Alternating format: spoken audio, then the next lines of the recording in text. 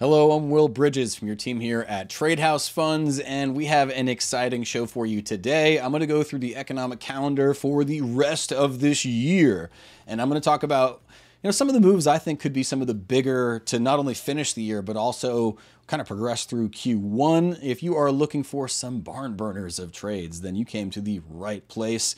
So we're going to show the economic calendar here first.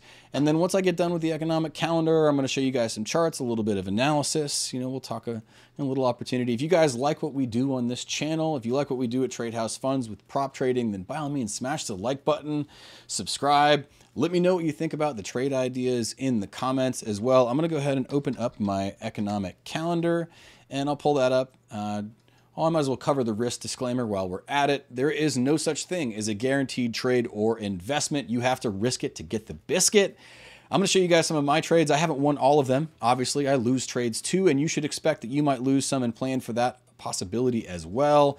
But I'll show you guys some of my trade history, how things have been going in my challenge account, and how, really, I'm kind of taking my time, and you guys will understand there's plenty of volatility. There's no reason for me to marry any trades right now. If we look at this, okay, and especially I just got married earlier this year, by the way, so definitely not trying to marry a trade. It's already enough to be married to a woman. No reason to marry an instrument of trading. Sounds very odd when I put it that way. So we're going to skip that. We're going to pretend that didn't happen. German IFO business climate. Okay, so this might have been, what opened the floodgates on the DAX. The DAX has been on a all-time high at 17,000 and taking a little bit of a breather. We could see a little bit more of a breather here for a few days, and that might be an opportunity for the bears to finally start pulling their pants back up on this one because, it's been tough for the shorts. Okay, it's been very tough for the shorts. They got to tighten their belts, I think, in Germany if oil continues to rise like it is. And, Australia, they're, kind of showing a lot of strength right now. And I think rightfully so. It does seem like they're going to be able to hold rates kind of as long as they want right now. Japan, they're talking about changing a policy to be more hawkish and to raise rates for the first time in 7 years. So I'm going to be pretty bullish there. Canada, higher inflation than expected. I think means they can hold rates longer than they expected. So I think some strength in the CAD there. US, nothing exciting otherwise news-wise in my mind on Tuesday from a trading perspective at least. China did not lower rates further, so they are still in stimulation mode there, deflating. I think another reason why gold is strong. And as long as they continue to, stimulate, they might also keep things like oil prices higher than where they would be otherwise. GBPCHFs, okay, inflation in the UK is less than they anticipated, which to me means that they can't hold rates as long. I'm expecting weakness there. And that might be a fun one to play against something like the Japanese yen or the Canadian dollar, a little strong versus weak. As far as the news is playing out for this week, I think that's kind of the play. And I'll show the chart, and I think you'll probably agree once we get there. But obviously, it's totally up to you. Let's keep on moving here. Consumer confidence, pretty high in USA. Doesn't seem like they're raising rates or lowering rates tomorrow. Home sales have improved as well, so another reason why they won't lower rates. If you come down here to final GDP, that's not as exciting as preliminary GDP. This is kind of a foregone conclusion, so not big news in my mind. I think this week kind of closes out a little quiet. Manufacturing's been terrible here. Inflation's been in this 3.5 range. The target's 2%, so they're still holding. Canadian GDP positive, better than it was, so that's good news for the central bank and the strength of the Canadian dollar, if that's what they want at least. Durable goods orders are still solid here in USA, so nothing to be scared about, as far as the US dollar. And, if we continue to have all the geopolitical risk that's going on in not just the Middle East, but also in Europe, and, anything can happen. We've had the Navy allegedly deployed in the Suez Canal, so there could be big movement on things like oil. I think, like I mentioned, we started off the week with the business climate not as good as anticipated in Germany, so we could be at a pretty impressive high on things like this EURJPY. And when you look at this, we kind of are. We're knocking on the door of some of the highest prices we've seen since, the last time they came a lot lower. And that's really the important part that I want to pay attention to as a trader. And I'm going to pull this smart ABCD tool out. And let's make sure that I've actually got the whole thing on. You want to make sure you guys see the whole screen. We're at these high prices. You guys see this? I'm glad I fixed that. Man, that would have been a headache for you guys. But this is one of my favorites, I think. And this is really where we just got to our extension. This is a golden ratio, burn up, from the 0.618 down here. And we've got a really, really nice level we just hit, okay? And it extends. Many years back, people cared about it in the late 90s. They cared about it in the late 2010s. And, they might care about it now in 2023. And that's the part that I want to pay the most attention to. So I'm going to go ahead and make this one. We'll make it blue. We'll get a little dash in here so you can see through it. I'll come down to the lower time frame. But I've already decided that this is a place where I'm interested in potentially going short. And you look at it now, it looks very ideal. It looks juicy to me. And, really, the next big testing ground for it could be considerably lower. I mean, we're talking considerably lower. I mean, hundreds of pips under here is where this previous level of resistance that could become future support exists. And that's all the way at 149. That's almost 1,000 pips away, people. I think this can happen fast on something like the euro yen. There's a similar looking opportunity on the pound yen. And you can also go ahead and take a look at the dollar yen, but it's not going to fall as quickly. And I don't think as fast because I think we are seeing a little more neutrality from the US dollar. But otherwise, those are my favorites. The Swiss franc is also looking very strong, so maybe something like the pound Swiss might be an exciting one. The euro Swiss could also be exciting to close out this year and to start the beginning of next year. And, obviously you want to enter as a seller if you do expect the chart to come down. And that's really just kind of a by virtue of, the way the symbol is built. I'm really betting on the Swiss franc. So that's really the thing to understand here. And the reason I'm betting on the Swiss franc is because this is the direction it's gone for all of this time. This is a downtrend, okay? And down doesn't mean it has to come up. That's, not how things work. There's no reason for me to believe that. I am looking at deflation in Switzerland.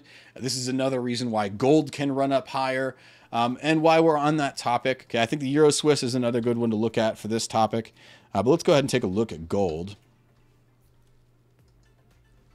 And this is long-term outlook for gold. We did come down to this 1.5, another golden ratio. So a good big testing ground could be around 2,200, a little bit higher than our new all-time high that just formed earlier in this month. Okay, so for us to see all-time highs in the end of this month even, or in January, February, March, April, May, June, and beyond, all of it is in play.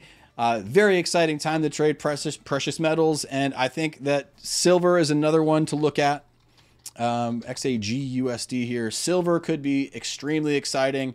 Same kind of deal here. This is the downstroke that's been happening for a couple of years. We are, don't be fooled, on an uptrend. Okay, this is the uptrend. Okay, if I didn't have that drawn there, you can see that now. And these downward facing lines are kind of counter trends. Okay, so we've already hit our golden ratio below. Wouldn't be crazy for us to break out and hit 31, especially if we are, looking at as much geopolitical risk as there is going on right now. We are looking at dip in the US 10-year Treasury bond. And, a lot of people like to shelter in precious metals. That's kind of why they exist to begin with. So really a lot on our plate. There's a ton of opportunity in the world right now. And, it's really, it's really hard to even know where you want to look first. The Aussie's another one I've been very bullish on. I was a little bit, less enthusiastic about the Aussie New Zealand. This has been one of my favorites for a long time. And I think this one might break out for the first time in, 10 years. I've already got this drawn here. Okay, this has been going sideways since I learned how to, use the Fibonacci tool for the first time. This one's been sideways for a decade. Okay, so I'm really just calling for consolidation to get 250 pips here. And that's something I think can happen in January, maybe sooner, especially if we see a commodities bull run. I think that's very big for places like Australia. Obviously it is, kind of as big for New Zealand. They're more, they're going to be a little more dependent on things like travel than I think Australia might be. And, that being the case, we did get a fresh higher high over here from, it's many years in the making. Okay, so we are getting higher lows as well, higher highs. We get this channel moving upwards that we're looking at in the Aussie New Zealand. So I'm very excited about the Australian dollar as well. But, there's really just one other that everybody likes to look at, this Euro USD. I did mention I'm looking at a little bit of expected weakness in the euro, or at least relative to the USD maybe. And it does seem like we could go a little bit sideways, but just to show you guys, the euro has been moving up the last few days, but that is neither here nor there in the long term of things.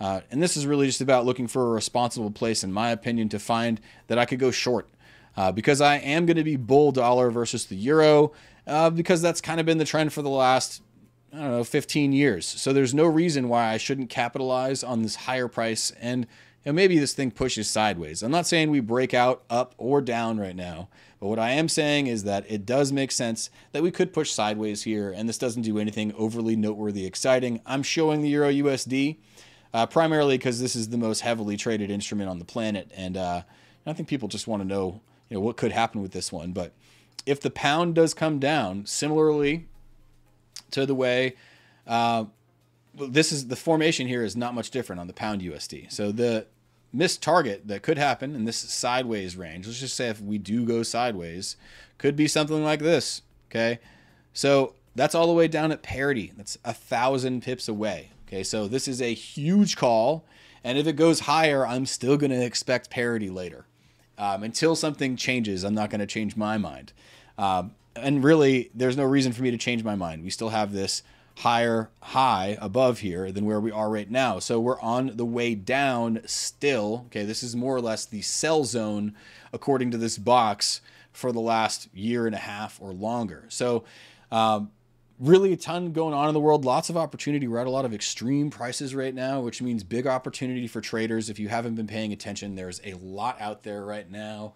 And really, it should be an exciting finish to this year. Q4 is usually where, well, some traders might make all of their profits for the year. And, I'm this year in my retirement account, even, I might even be one of those people. I think I might get more in, the last 2 months than I got the whole rest of the year, because I was very conservative this year, especially with my retirement stuff. But either way, I'm very excited about the end of this year, beginning of next year. If you are looking to take a trading challenge, then by all means, check out our website, tradehousefunds.com. If you liked this video, then, smash that like button. Just do it for me one time. I'll be back next week on Friday with more updates to close out the year, and give you guys a little check-in on how things are going. But otherwise, thank you for joining. Thank you for watching the whole time, and you have a wonderful rest of your holiday season. We'll see you next Friday.